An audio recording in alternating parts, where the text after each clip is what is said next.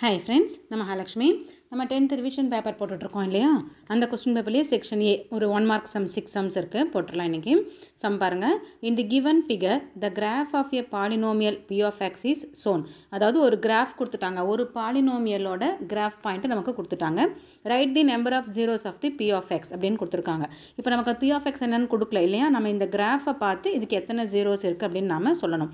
நமக்கு என்ன பாயிண்ட் அப்படின்னா இந்த கிராஃபில் எக்ஸ் ஆக்சிஸில் எங்கெங்கே எல்லாம் இந்த கிராஃப் டச் பண்ணுதோ மீட் பண்ணுதோ அதை எல்லாமே அதோட நம்பர் ஆஃப் கவுண்டில் வந்துடும் ஓகேவா.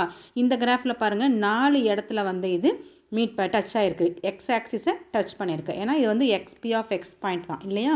ஸோ எக்ஸோட வேல்யூஸ் தான் நம்ம இங்கே கண்டுபிடிக்கிறோம். ஸோ இப்போ நமக்கு இங்கே பார்த்தோம்னா பாருங்கள் 1 2 3 and 4 4 இடத்துல வந்து இந்த கிராஃப் மீட் ஆகிருக்கிறதுனால இந்த இதுக்கு வந்து 4 zeros இருக்கும். பி ஆஃப் எக்ஸுக்கு வந்து இந்த இவங்க கொடுத்துருக்கக்கூடிய இந்த பி ஆஃப் எக்ஸுக்கு வந்து நமக்கு 4 zeros இருக்கும் ஓகேவா.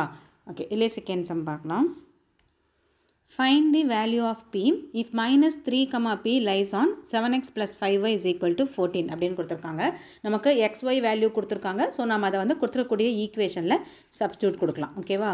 So 7x plus 5y is equal to 14. எக்ஸுக்கு பதிலாக நம்ம வந்து -3 எடுக்க போகிறோம்.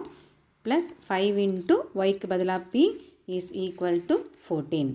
இப்போ 7 3 சார் 7 into -3 போட்டோம்னா -21 plus 5p is equal to 14. அப்போ 5p மட்டும் அப்படியே இருக்கட்டும். இந்த -21 LHSலேருந்து RHS போகும்போது பாசிட்டிவ் ஆகிடும். So 14 plus 21 is equal to 35. அப்போ 5pயோட வேல்யூ 35 அப்படின்னா pயோட வேல்யூ 35/5 ஓகேவா. ஸோ கிராஸ் பண்ணோம்னா 7. அப்போ pயோட வேல்யூ 7 இருக்கும் ஓகேவா. தேர்ட் சம் பாருங்க. இன் given figure DP perpendicular to PC ஒரு ஃபிகர் கொடுத்துருக்காங்க. அதில் வந்து டிபிங்கிற லைன் வந்து பிசிக்கு பர்பண்டிகுலராக இருக்குது. அதே மாதிரி டிஇ ஏபிக்கு பர்பண்டிகுலராக இருக்குது. ஏசி பிசிக்கு பர்பண்டிகுலராக இருக்குது ஓகேவா. அப்போது நம்மளை ப்ரூவ் பண்ண சொல்லியிருக்காங்க. Prove that BE by DE அதாவது BE by DE is equal to AC by பிசின்னு நாம் இதை ப்ரூவ் பண்ணணும் ஓகேவா. அப்போது பாருங்கள் இப்போ நமக்கு இந்த இடத்துல வந்து 2 ட்ரையாங்கிள் இருக்குது. ட்ரையாங்கிள் ஏபிசி ஒன்று இருக்குது, ட்ரையாங்கிள் டிபிஇ ஒன்று இருக்குது. இந்த ரெண்டையும் நாம் சிமிலர் சொல்லணும் இல்லையா. சிமிலர் சொன்னோம்னா தான் நம்ம வந்து அதோட சைட்ஸை ப்ரொபோஷ்னலாக எடுக்க முடியும் ஓகேவா. ஸோ சிமிலர் சொல்கிறதுக்கு முன்னாடி நம்ம என்னென்ன பாயிண்ட் எடுக்கலாம் அப்படின்னா angle C is equal to angle இ சொல்லலாம் இல்லையா. ஏன்னா இது ரெண்டும் 90 டிகிரி இருக்குது. ஸோ இது சொல்லலாம். இப்போ நம்ம இன்னொரு ஆங்கிள் நம்ம வந்து ஈக்குவல்னு நம்ம சொல்லணும். ஸோ எப்படி சொல்லலான்னு பாருங்கள். ஸோ இப்போ ஃபஸ்ட்டு வந்து இன் ட்ரையாங்கிள் ஏபிசியில் பார்க்கலாம். ட்ரையாங்கிள் ஏபிசியில் வந்து ஆங்கிள் சி வந்து 90 டிகிரி. அப்போது இந்த ஆங்கிள் ஏபிசி இந்த ஆங்கிளும் இந்த ஆங்கிளையும் ஆட் பண்ணால் 90 கிடைக்குமா நமக்கு. ஸோ நம்ம அதை அப்போ எழுதலாம். அப்போது angle ABC plus angle BAC இது ரெண்டையும் நம்ம ஆட் பண்ணோம் அப்படின்னா நமக்கு 90 டிகிரி கிடைக்கும் இல்லையா. இது வந்து நம்மளோட ஈக்குவேஷன் 1 இருக்கட்டும். இப்போது இங்கே பாருங்கள் இந்த ஆங்கிள் பியோட வேல்யூ வந்து 90 டிகிரி கொடுத்துருக்காங்க இல்லையா. அப்போது நமக்கு இந்த ஏபிசி ப்ளஸ் டிபிஇ இந்த 2 ஆங்கிளையும் ஆட் பண்ணால் 90 கிடைக்குமா. அப்போது ஆங்கிள் ஏபிசி அதாவது பாருங்கள் ஏபிசிங்கிற இந்த ஆங்கிளையும் இந்த டிபிஇ அந்த ஆங்கிளையும் நம்ம ஆட் பண்ணோம்னா நமக்கு 90 டிகிரி. ஏன்னா அது வந்து பர்பண்டிகுலர் கொடுத்துட்டாங்க. ஸோ 90 டிகிரி ஓகேவா. ஸோ இது வந்து நம்மளோட செகண்ட் ஈக்குவேஷனாக இருக்கட்டும். இப்போ இது ரெண்டும் ஈக்குவேட் பண்ண முடியும் நம்மளால் இல்லையா. அப்போது angle ABC plus angle BAC is equal to angle ABC plus angle TPE ஓகேவா. அப்போ ABC angle ABC cross out ஆகிடும். அப்போது ஆங்கிள் பிஏசி எதுக்கு ஈக்குவலாக இருக்கும்னா ஆங்கிள் டிபிஇக்கு ஈக்குவலாக இருக்கும். அதாவது பாருங்கள் இந்த பிஏசி அப்படிங்கிற இந்த ஆங்கிள் டிபிஇ அப்படிங்கிற இந்த ஆங்கிளுக்கு ஈக்குவலாக இருக்கும் ஓகேவா. ஸோ இப்போ நம்ம வந்து 2 ஆங்கிள் சொல்லியிருக்கோம். ஸோ இப்போ நம்ம வந்து இன் triangle ABC and triangle TPE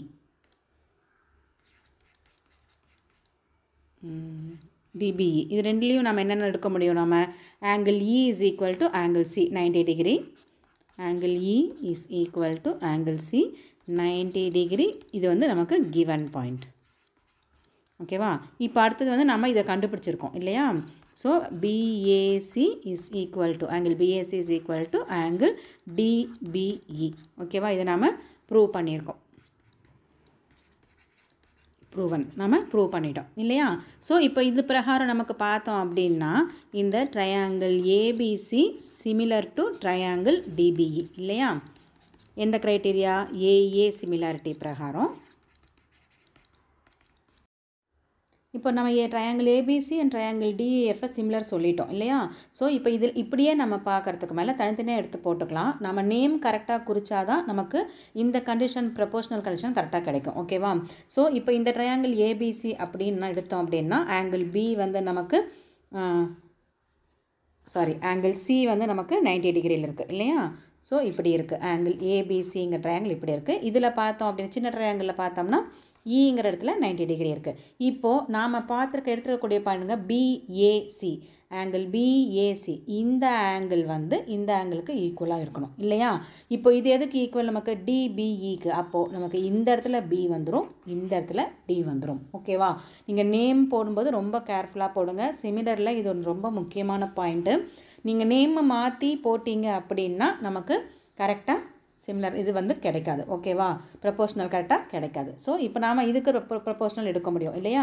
so AC by BE is equal to BC by DE is equal to AB by BD இல்லையா? இப்போ நமக்கு இந்த பாயிண்ட் வந்து இதில் தேவையில்லை. நம்ம இது ரெண்டு தான் கண்டிஷனில் இருக்குது. ஸோ இதை நம்ம கிராஸ் மல்டிப்ளை பண்ணோம் அப்படின்னா AC by BC is equal to BE by AD. நம்ம இப்போது அதை ப்ரூவ் பண்ணியாச்சு. ஓகேவா? Hence prove. இது ரொம்ப முக்கியமான பாயிண்ட்ப்பா. ட்ரையாங்கிளோட நேம் குறிக்கிறதுங்கிறது நேமை நம்ம மாற்றி குறித்தோம் அப்படின்னா நம்மளோட ப்ரொபோஷனல் நமக்கு கரெக்டாக கிடைக்காது. ஓகேவா? ஓகே, இதுலேயே ஃபோர்த் சம் போடலாம். பாருங்கள், நமக்கு ஒரு சைக்ளிக் குவாட்ரிலேட்ரல் ஒன்று கொடுத்துருக்காங்க. ஓகேவா? ஒரு குவாட்ரிலேட்ரல் வந்து ஒரு சர்க்கிளை சர்க்கம்ஸ்கிரைப் பண்ணியிருக்கு இல்லையா? இப்போது இதில் வந்து நமக்கு if angle AOB is equal to 105 இந்த AOB அப்படிங்கிறது 105 டிகிரியாக இருந்துச்சு அப்படின்னா இந்த CODயோட வேல்யூ என்ன அப்படின்னு நம்மளை கேட்டிருக்காங்க. ஓகேவா? இப்போ வந்து ஒரு குவாட்ரிலேட்ரல் வந்து ஒரு சர்க்கிளை சர்க்கம்ஸ்கிரைப் பண்ணியிருக்கு அப்படின்னா அதோட ஆப்போசிட் ஆங்கிள்ஸ் ரெண்டையும் ஆட் பண்ணோம் அப்படின்னா நமக்கு 180 கிடைக்கும் இல்லையா? இது நமக்கு ஒரு தியரம். ஸோ இப்போ நம்ம போட்டோம் அப்படின்னா இன் ABCD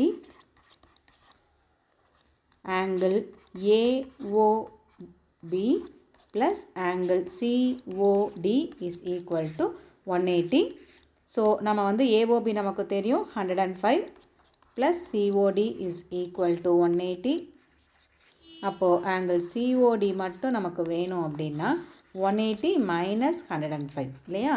நம்ம மைனஸ் பண்ணோம் அப்படின்னா நமக்கு 75 டிகிரி அப்படின்னு கிடைக்கும். அப்போது இந்த CODயோட வேல்யூ வந்து நமக்கு 75 டிகிரின்னு கிடச்சிருக்கு. ஸோ பாருங்கள், if sin A plus cosecA is equal to 2 then find the value of sin²A plus cosecA இல்லையா? இப்போ நம்ம இதை வந்து என்ன பண்ண போகிறோம் அப்படின்னா நமக்கு sin A plus cosecA is equal to 2 அப்படிங்கிற பாயிண்ட்டை ஸ்கொயர் ஆன் போத் சைட்ஸ் போட போகிறோம். ஓகேவா? ஸோ ஸ்கொயர் ஆன்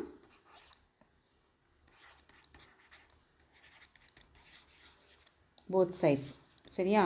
போடும்போது நமக்கு என்ன ஆகும்னா sin A plus cosecA the whole square is equal to 2 ஸ்கொயர்னு வந்துடும். இது வந்து A plus B the whole square ஃபார்மேட்டுக்கு வந்துடும். அப்போ A ஸ்கொயர் வந்து sin²A ப்ளஸ் B ஸ்கொயர் வந்து நமக்கு cosecA plus 2 into sin A into cosecA இல்லையா? Plus is equal to 2 square வந்து நமக்கு 4. இப்போ நமக்கு வேணுங்கிற பாயிண்ட் வந்து இது மட்டும்தான் தேவை இல்லையா? இப்போது இதையே பாருங்கள், இது அப்படியே இருக்கட்டும். sin²A ப்ளஸ் cosecA ப்ளஸ் இப்போ நம்ம இந்த பாயிண்ட் எப்படி எழுதலான்னு பாருங்கள். 2 into sin A into 1/sin A எழுத முடியுமா நம்மளால்? cosecA வந்து நம்ம 1/sin A எழுத முடியும் இல்லையா? அப்போ sin A கிராஸ் அவுட் ஆகிடும் நமக்கு.